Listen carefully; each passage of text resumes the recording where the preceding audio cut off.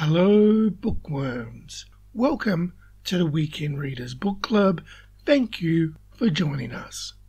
In this episode, we are discussing the 1995 released sequel to Forrest Gump, Gump Co. by Winston Groom. Now, a few episodes back, I did read Forrest Gump, and I did enjoy it. So I decided to read the sequel, Gump Co., which is a continuation of the story of the life that is Forrest Gump. In this book, we carry on the story 10 years in the future. We meet Forrest down in his luck. His shrimping business has gone under. His ex-girlfriend or fling, Jenny, has passed away. Her husband has passed away, and now he needs to step up and take responsibility for his young son, Forrest Jr. With no job and responsibilities, Forrest Gump then decides to do what he does best and goes off and has adventures to be able to, support himself and his son for the future. Now, this story somewhat carries on the same pretense as the original Forrest Gump book, where you find Forrest going off and doing some crazy stuff, including playing in the NFL, developing new coke, meeting another president, going across to another war, breaking down the Berlin Wall, and also finding that, he can turn all his luck around and start another multi-million-dollar company. Now, what I enjoyed about this book is it was a great continuation story about Forrest 10 years in the future, with no movie pretense to guide you, similar to how the Forrest Gump movie and the Forrest Gump book were slightly different. This, as a standalone book, as a sequel, was an absolutely great read. I actually enjoyed this book more than I enjoyed the first book, Forrest Gump. One of the great highlights in Gump Co. is where Forrest and Forrest Jr. are at a restaurant and they meet a famous celebrity.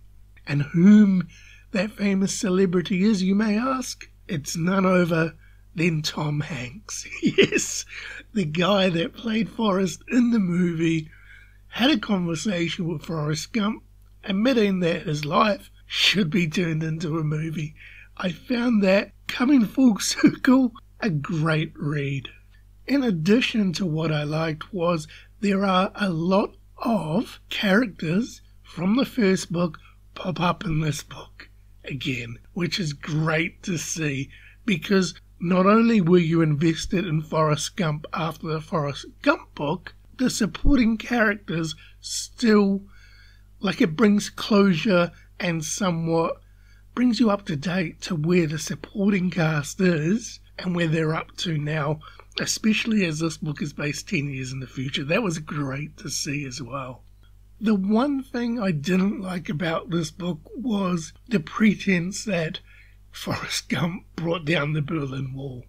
Now, I know that there are some wacky stuff in both books that Forrest gets up to. I get that, but the pretense that how the wall was brought down and why Forrest had to jump over the wall and then jump back, it was completely crazy to me. And it took me out of the book a little bit, but in saying that, besides that little piece, I absolutely loved the book. I loved the ending, I loved the way the book is structured, and I tell you, it was an amazing read, and a very easy read as well. Now you may be asking, with my positive outlook and review of Gump Co. by Winston Groom, will this book be sitting on my bookcase? And the answer is yes.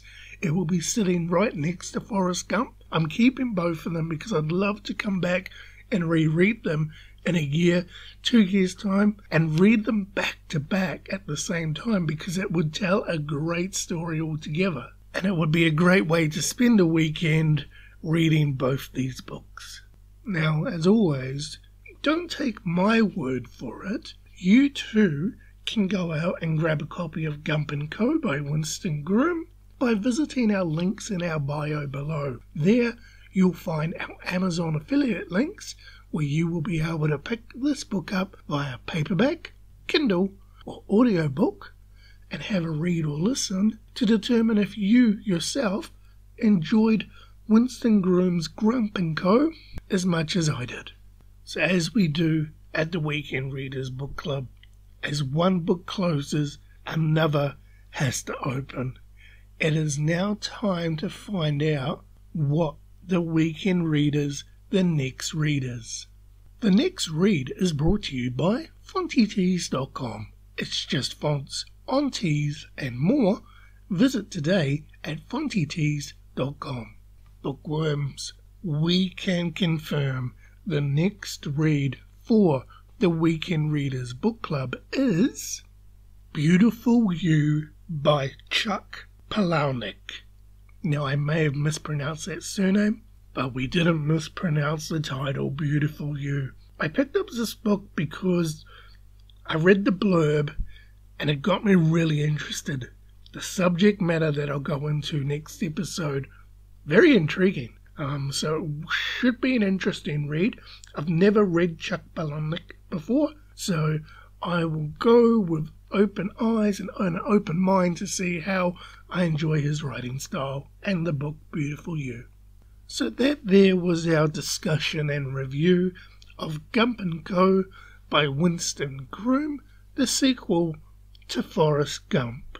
If you're reading along with us or wish to engage us, you can. We are on Instagram at Weekend Readers Book Club or on YouTube and Spotify via The Weekend Readers. Until next time, thanks again for joining us, and bookworms, happy reading.